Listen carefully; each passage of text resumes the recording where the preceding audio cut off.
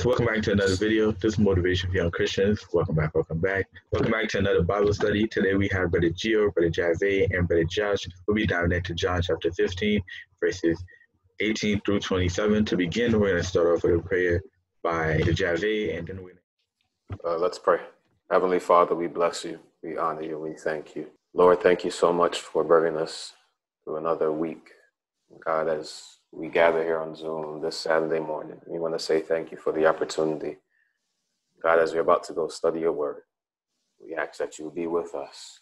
We ask for wisdom, knowledge, and understanding. Holy Spirit, we pray for revelation. We pray, God, that iron will continue to sharpen iron, as your word says. So have your way and let your will be done. We pray that this session will be not only a blessing to us, but a blessing to those that will listen to it after. So we leave this session in your hands. In Jesus' name I pray. Amen. Amen. Amen. All right, guys, we'll be diving into the word for today. Verses 18 says, "If the world hates me, remember that it hates me first. The world would love you as one of its own if you belong unto it. But you are no longer a part of the world. I chose you to come out of the world, so it hates you. Do you remember what I told you? A slave is not greater than the master. Since they persecuted me, naturally they'll persecute you. And if you had listened to me, they would listen to you. They will do this to you because of me, for they have rejected one who sent me. They will not be guilty if I had not come and spoken to them, but now they have no excuse for sin." Right, guys, that was verses 18 through 22. Now we'll get everybody's thoughts on the scripture. I think that it really paints a plain picture. It's really easy to understand here, As children of God, persecution is inevitable. I mean, I think it's in a different form than, specifically in America, it's in a different form than what a lot of the disciples and what Jesus went through back then. But you can look at the persecution that Christians face overseas, where you can't worship Jesus publicly. You can't mention the name of Jesus without your life being threatened. We look at the things that a lot of our international missionaries have to deal with. They go into these foreign territories. No one can know that they're there to, serve for the Lord, or they put their life at risk. And it really shows that, we live in a world that stands for a lot of things that are not of God. But it's also a beautiful thing that there's so many of us who are willing to go through those dangerous situations to, win those souls for the kingdom of God. But specifically within our country, I'd say, because I don't feel that many of us face that type of persecution. As Christians in general, I think we stand for things that are kind of counterculture at times. So when you're standing for those things, or when you're, standing firm in your beliefs of what the Bible says regarding our lives, not everyone's going to like it. Not everyone's going to like you. It's even like when we're young, we get called church boy and church girl and stuff like that because we don't want to necessarily dive into the things that the world does. But Jesus makes it plain here that, they rejected him, the most loving man, the most compassionate man in the world who's ever walked on this earth. They rejected him, and they're going to reject us as well. But I just think it attests to the fact we have to continue to stand strong in the midst of that adversity, and that we'll be blessed for it. So that's what I took away from that. I got a better question for you, for those watching. So we don't live overseas, right? We live, well, relative to what you're talking about, we live in the U.S., right? With us having the freedom to serve whomever we choose to serve in the United States, why is it so difficult for us to make a choice? We don't have anybody persecuting us. Why is it so hard? Think about it, right? So I don't mean to cut you real quick, but the disciples, the apostles, right? They served even though their lives were on the line. Paul was locked up, still writing letters, right? This dude was still getting to it. We didn't have any, persecuting us, trying to kill us for serving Jesus. You can walk outside Jesus. Nothing will happen. But yet, we have undercover Christians, people who are afraid to say who they serve and who they believe in, depending on who they're around. They won't act as a Christian depending on who they're around. They're just kind of blend in with the crowd that they're around. Why is it that we can't, with the freedom that we're given, why is it that we aren't taking advantage of it? I'll say this because it's easier to not live a life, a guide. And then plus, you don't have to face all that judgment from either your family, your friends, or anybody that you got around you. Because a lot of people, I would say, don't know how to handle that. You know, I had to work on that in the beginning to be able to be proud to say I'm a Christian, to be able to not feel that shame that I can't do certain things with my friends and certain things with people around me. So I say the shame of like people like judging you and the fact that it's just really easy. Like it's easier to do the wrong thing. Like, and then with obviously with how this world is, it's making it more easier with especially with the people that you got around you. Because if you know how to write the people around you, then it's easier to just fall into stuff like that. I said because it's easier to do wrong and like the judgment from others. I think I would add it kind of ties from, I'd say maybe a lack of experience, with the lives of others in other places. For example, it's easy to brush your teeth and leave the water running forever, or to be super wasteful of food and stuff until you go overseas and you see how people lack these things that we so freely give away, right? So I what I mean when I say lack of experience or lack of interaction with people who live these kind of lives, right? If you live in America where we're blessed to have these freedoms, and you have no experience or you've not met someone who's had the experience of literally being persecuted as Jesus, as the disciples were in their country. I think it kind of ties into what Esron is saying about, kind of just being comfortable in what you grew up in. I can speak like for myself. I've been in church all of my life, but it wasn't until I was able to go on a mission trip, and I was able to see what life was like for, those who are in ministry in other places, that I became more outspoken here in my own home, because I'm comfortable here in America. We can say what we want. And while we don't face so much of the physical persecution, it's more social things. But it's still something that if that's the life that you grew up in, I'd say you just feel comfortable there in a way, if that's the right word.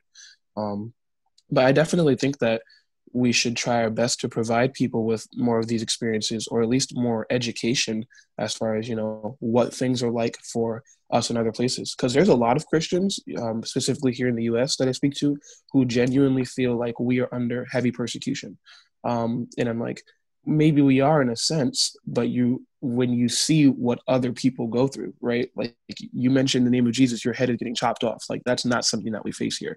And it's a blessing, but I think it's something that we should try our best to get more people aware of, so that we take the liberties that we have, so that we do speak out for Jesus more often.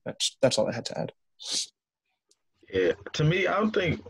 Well, I can't say for them. Me personally, I don't face no persecution because I have the ability to talk in front of churches and I have the ability to post these videos online without worrying about that threats or like people trying to put like a hair or whatever type of stuff on me. So for me, I don't feel no persecution. I had the freedom to preach the word of God in Guyana, just like I have the freedom to do it over here. I just continue to use it because I've seen how do like videos how, like you said, the people in the other countries, how you basically getting killed just for even mentioning Jesus' name. So the fact that I have that freedom, I'm going to use it to my fullest ability. I have an unprocessed thought, so you may need to edit this. I'm still trying to process it. No, what you guys said is great, right? Josh, when I think about what you referenced with the other countries in terms of Gio's question, in my head, again, it's unprocessed, it's not fully processed. In order to serve Christ, right, if we go by what you said, and what you said is fine, I'm just thinking through it. If we have to really serve Christ and commit to serving him, then we would always have to benchmark it against someone else, if that makes sense, right? That means in order for me to fully commit, then I would have to first see someone that is committed under pressure, right? To base my commitment on Christ. So if I have to base it on someone else, am I really committed?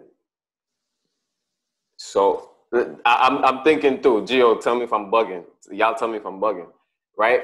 So Josh, if I have to base my commitment now on serving Christ based on how you serve him, let's say we're here in New York, right? Let's say I'm poor, I'm living on the street, right? And I'm serving God wholeheartedly still. I don't got nothing, right? But you got it all together. You're in school, you live in your house. Now you see me and you're like, wow, I'm not serving God enough because here is another person that's in a dire situation, but he's serving God more than me.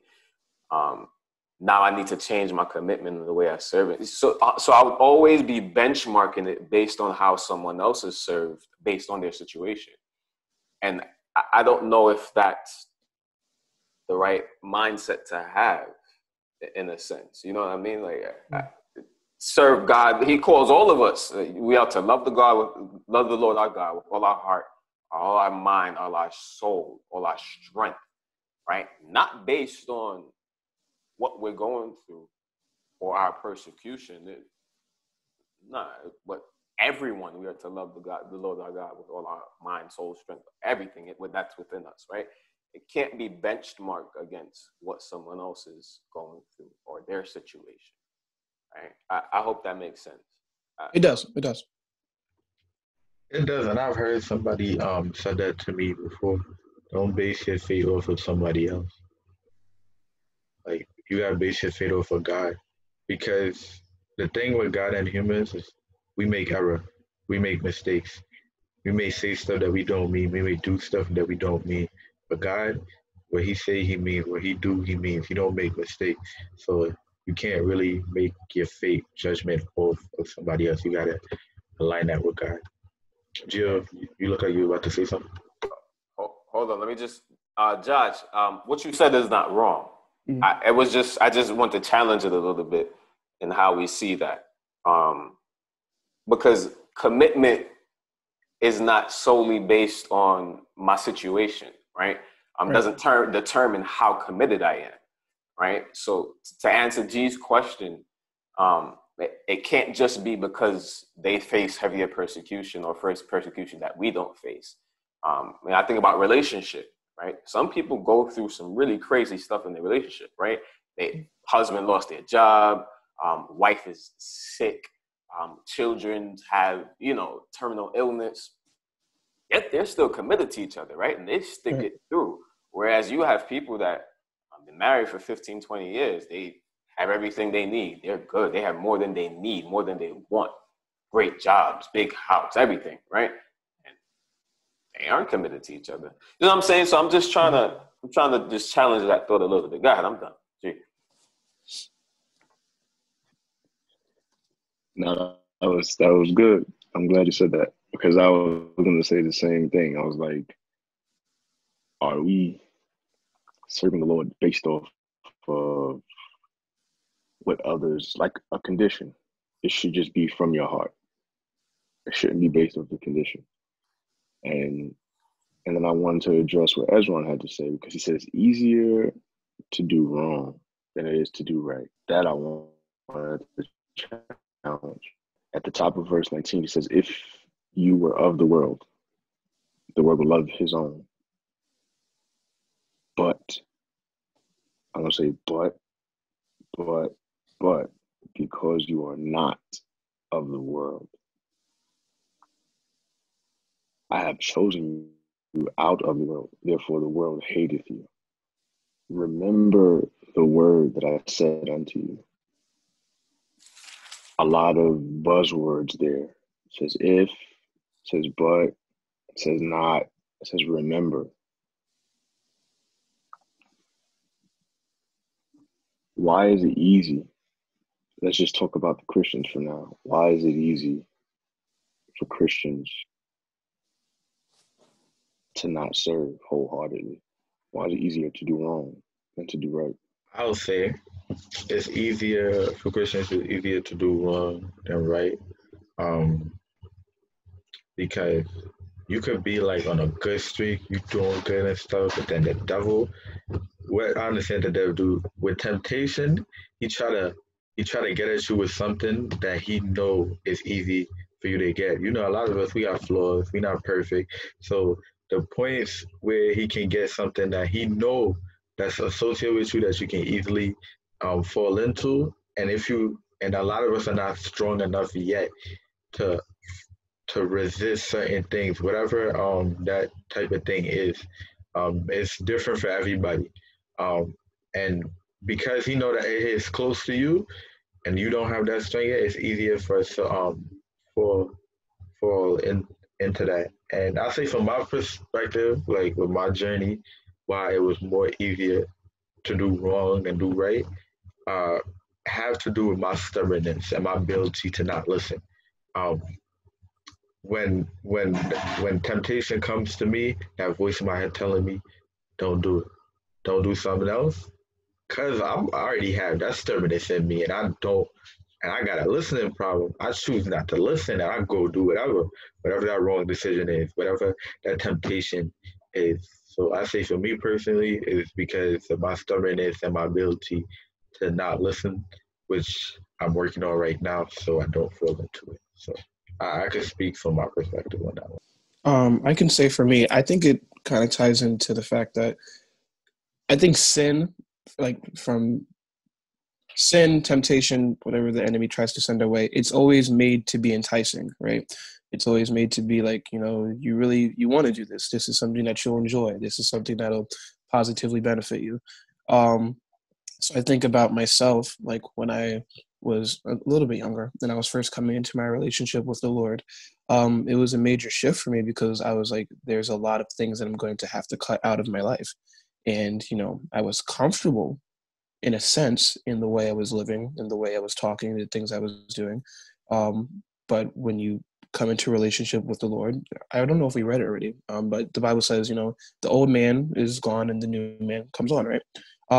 But I think in general, why it's easy, I don't know how I would answer that saying why it's easier for Christians to fall into the things of the world, but I think people in general, because sin is always made to be enticing. And, the enemy always likes to show you, what the temporary pleasure, what the temporary benefit is of what you're doing, but never, the long-term detriments of what you'll face long-term. So I don't know if that somewhat answered the question, but that's kind of my take on it. I don't want to mess with y'all at this point, but I'm going to mess with y'all. Let's say we took the devil off the table. What would your answer be then?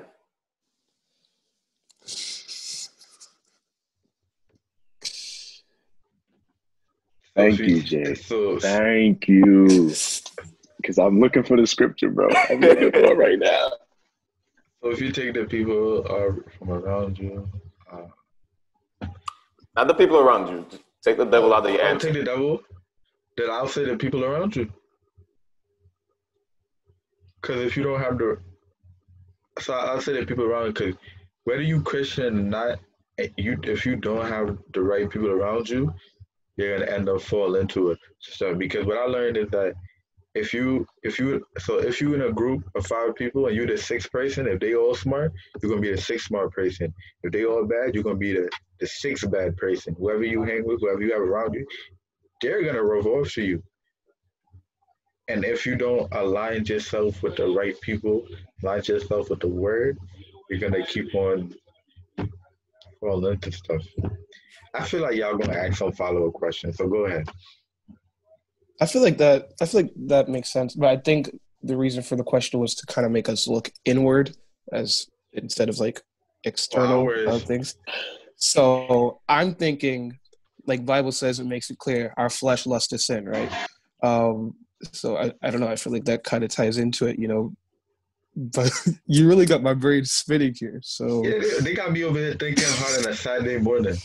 They said take the devil out of it, take the adversary out of it. Okay, all right. Then I'll definitely agree. It has to do with the inner side, the inside, and like what Jai said, like our flesh is known for sin. Sin is all all honest. And if you don't have build the resistance with the help of God, I But don't no, know I where I'm definitely going. do I think don't know where I'm going. I think it is a good question. I'm looking forward to hear what you guys have to say about it, because I realize as Christians a lot, like anytime there's a negative situation, we blame it on the devil, right? And we do a lot of self-inflicted harm to ourselves that we can't necessarily realize. So while I don't have an answer to the question, I'm looking forward to hear what I you don't know guys have to what say. I don't know what either. I'm ready to hear what Yeah, the the what the devil could be two. minding his business. The devil could be minding his business, and y'all just out here blaming him like that. Just we're playing the blame game. Jay, you want to go before I go? Nah, drop the scripture. I just want y'all to know. Gio and I didn't call each other last night and be like, yo, we gonna get them with these questions. I guess the Holy Spirit is just pushing us in the same direction, to just go a little bit deeper, right? Beneath the surface a little bit. So, full transparency, right? Because we're expecting and hoping that iron sharpens iron. I'll call Jay when I'm struggling with something, right? Right? And likewise, he'll call me. But notice we have to realize that we're struggling with that thing because it's on the inside of us. For example, you said stubbornness. That's what's on the inside of you. And so, just like you said, Josh, look inward. So listen to the scripture. James chapter 1, verse 14. I'll go back a scripture, a verse 13. It says, let no man say when he is tempted, I am tempted of God. For God cannot be tempted with evil, neither tempteth he any man. But every man is tempted when he is drawn away of his own lust and enticed. Then when lust hath conceived, it brings forth sin, and sin, when it is finished, brings forth death. Blessed, I'm going to go back to 12 now. It says, blessed is the man that endureth temptation, for when he is tried, he shall receive the crown of life, which the Lord hath promised to them that love him. Stop blaming the devil for everything. The key scripture there is 14. It says, every man is tempted when he is drawn away of his own lust. So you hit a valid point, Esron, when you talk about it's challenging as Christians and like Josh, just as people in general trying to take up this walk of faith. It's challenging because from day one, this we can blame the devil for, right? From day one, the seed of sin was put in man, and it was just passed on, right? Just passed on all the way down to where we are right now. And so we're constantly challenged and we're battling back and forth with sin and righteousness, right? So sometimes we have to do our own soul searching and see what's on the inside of us. And I think that's where I was trying to get you guys to look, right? We don't have anybody trying to chop our head off when we say Jesus. But sometimes we just choose to be ashamed of Jesus. And whether we believe that or not, it's the truth. It's like, all right, when you're in school, do your friends know that you serve the Lord? Do your friends know that you go to church on Sundays? Do you invite your friends to come with you to church or youth service for that matter? Like, let it be known who you serve. Because it's not about you when you tell them that. It's about God. It's about souls. So you never know what seed you may plant when you say, I love the Lord, because of your relationship with that person. And now want to start hanging out with you and getting to know more about Christ as you invite them to things and show and share things with them. This is bigger than us. The only reason why these people are going to hate, like he said in the scripture, are going to hate them is because they're going out sharing the word, which is contrary to, like what you said, Josh, their culture. Nobody going to hate us if nobody knows that we love Jesus. That's the reason why. Because they are declaring and decreeing who their faith, hope, and trust is in. So dig a little deeper. Let's not always blame the devil. Sometimes it's just flat out, it's just us. We got to clean ourselves up, and not out of our own strength, but the word of God is the cleansing agent. We have to read it more every day, every day, every day. That's it. Yeah, great.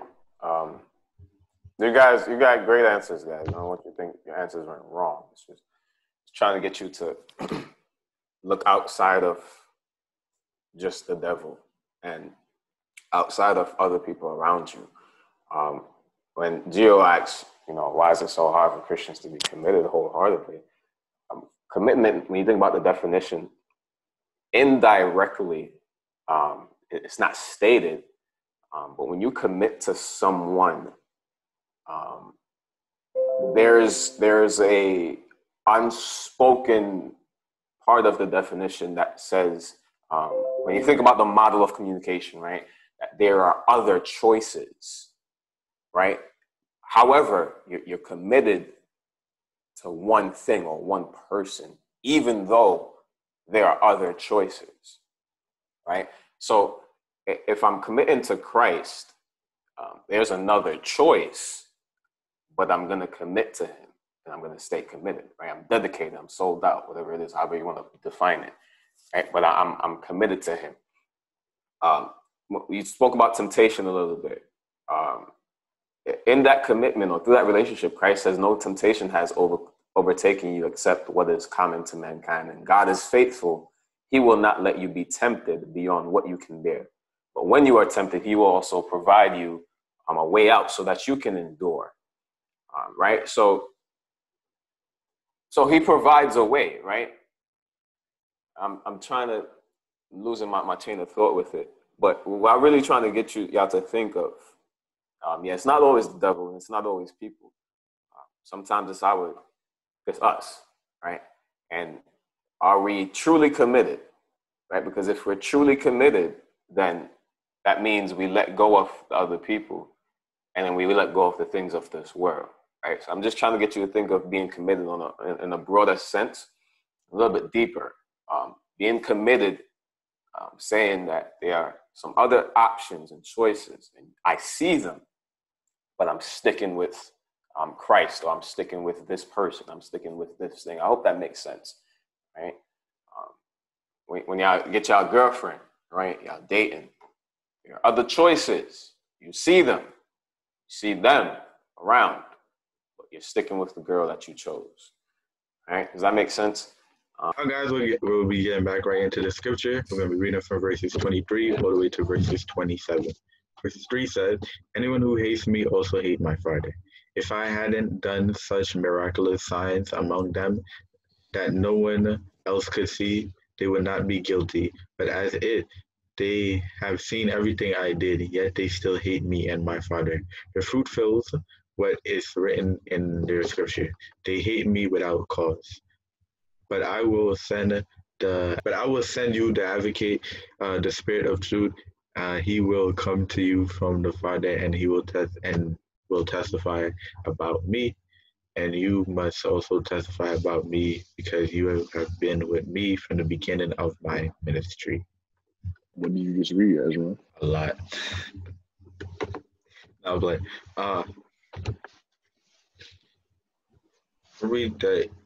Jesus was talking about how you were able to see everything that I did. You were able to see the Father go through me, but yet you still deny me. It's like, now these days, we can't physically see everything that Jesus did, or that Jesus is doing, but they got blessed with the opportunity to see everything that Jesus did, and Jesus confusing why are you not believing me? Why you still hate me? Why you still hate my Father when you have seen all I've done? So look at verse 22. It says, they would not be guilty if I had not come and spoken to them. But now they have no excuse for their sin. What do you think he meant by that?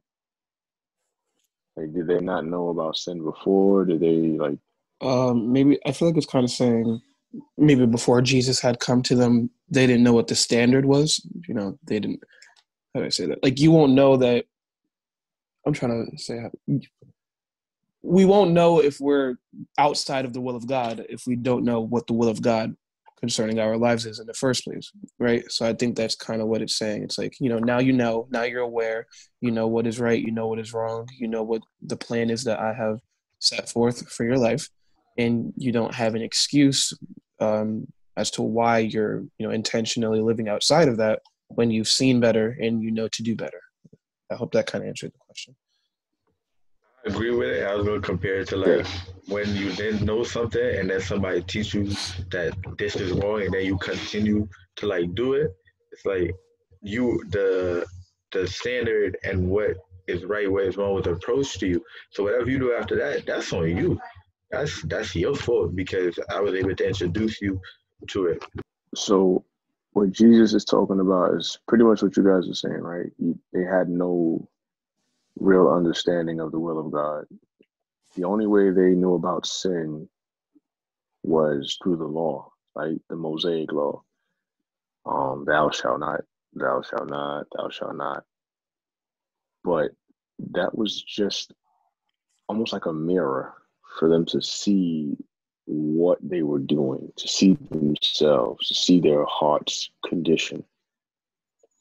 But to be free from that condition that their heart is in, it could only be done through Christ. So they didn't realize that they were guilty of anything until they actually saw the manifestation of righteousness right before their eyes, which is Jesus. And so he's like, all right, you guys were living off the Mosaic law. You took the 10 commandments that I gave you and you created 600 plus other laws. And you're still missing the mark. You're still missing the point that I'm trying to prove to you. And so now I'm going to come down in human form and I'm going to explain to you exactly what I mean. Now you have no excuse for your sin, but yet you still reject me. And then he goes on to 23, he says, anyone who hates me also hates my Father. We can't make it into heaven to see the Father without going through Jesus. So Jesus is the gate, but you can't get into heaven without believing in him. So he's coming down to do us a favor, to let us know how we're living and how we need to change from that lifestyle. But these people are choosing to hate him, which also means they hate the Father who sent him. They're in a bad predicament, very bad predicament. This type of lifestyle, like blatant rejection of God, of his spirit, is, as we learned the other day, Jay, is a sin that's unforgivable. All sins are forgivable except blasphemy against God tripped up on the advocate. The advocate is the Holy Spirit that Jesus is going to send now that he's not on earth walking with us. He's going to send the advocate, which is the Spirit of truth, to continue to teach us the truth, how we ought to really live. And he's going to teach us the will of God, as you said, Josh. So the moment you said yes to Jesus, that was the Holy Spirit working in you.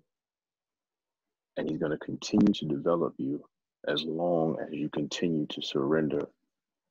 And you will hear his voice a whole lot more, like you'll hear it louder and clearer the more you become obedient. I know, but I really want you guys to understand what's happening here. I'll get to it. I just, I didn't even want to get past the whole temptation thing because Jave said something really important about God providing a way out. Hands down, every time we're tempted of our own stuff, he provides a way out.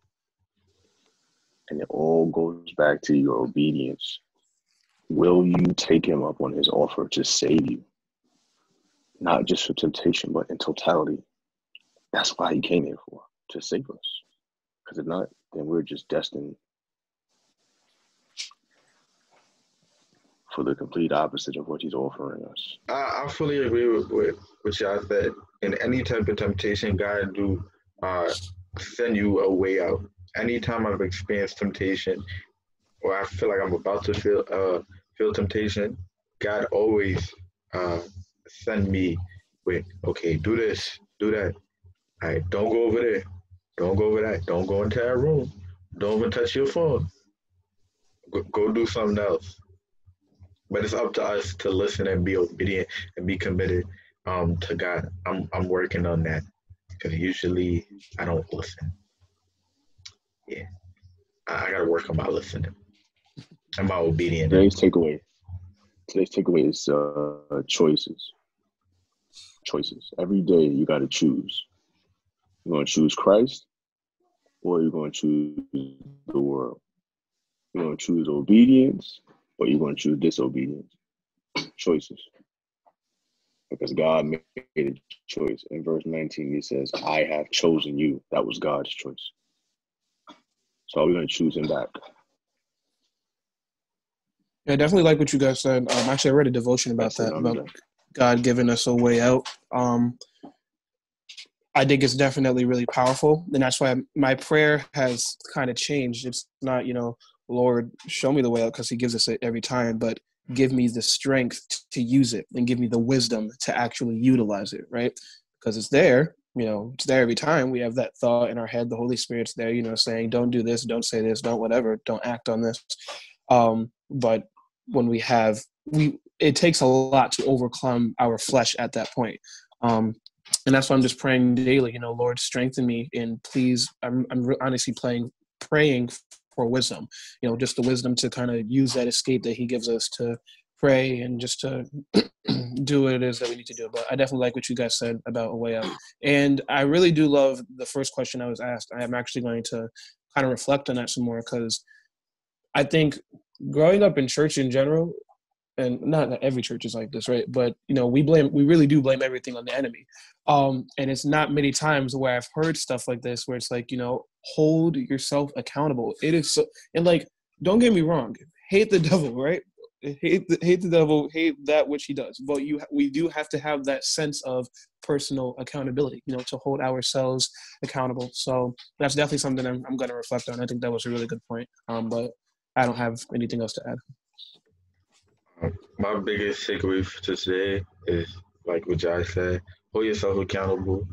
Anything that happens, just know it's on you. Yeah, the devil gonna tempt you. Yeah, you have your personal stuff inside, but you have the power to either let the personal stuff inside overtake you. You have the power to not listen to what the devil tell you, and you have the ability thing. And like what Josh said, I'm gonna pray for God to give me the strength, give me the wisdom to be able to do it. So I got from today is accountability, wise choices, and commitment. Accountability, wise choices, and commitment are the three main factors that, to me, that's gonna help you on this road with Christ. Because you gotta make sure you keep yourself accountable for every single thing you do. Your choices are gonna impact the way, whether you go to heaven or not, and then your wisdom is gonna continue to help you to grow and build, and you're gonna be able to use that wisdom to be able to help other people. So, commitment, choices, wisdom.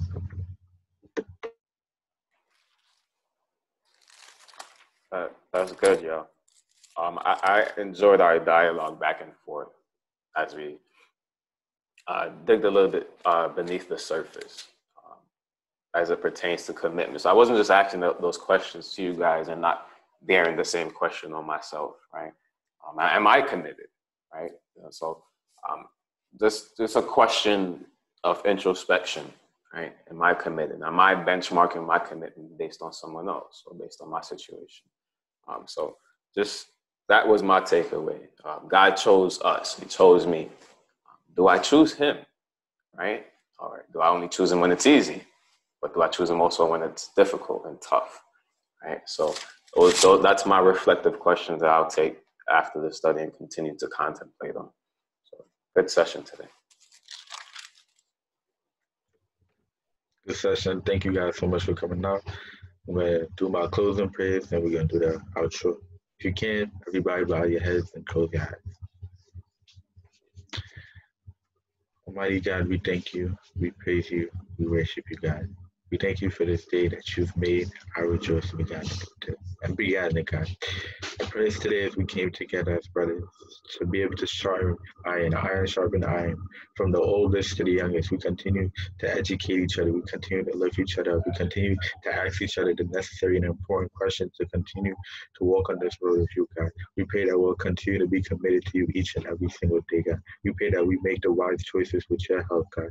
We pray that we continue to keep ourselves accountable for each and every single thing we do, God. We pray that you'll be able to give us the wisdom, the knowledge, and the power to continue to help ourselves and help each other out on a day-to-day basis, God. We just pray that you continue to be with us, God. We pray that each and every time we come together to do Bible study, iron will sharpen iron with your help, God. We pray that no weapon formed against us shall prosper, God.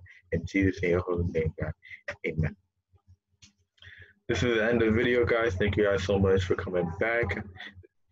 If you haven't already, subscribe to the channel, turn on your post notifications. That way, anytime I upload, YouTube will send you a notification. Make sure you hit the thumbs up button. This is the end of the video. This is Motivation for Young Christians. Peace.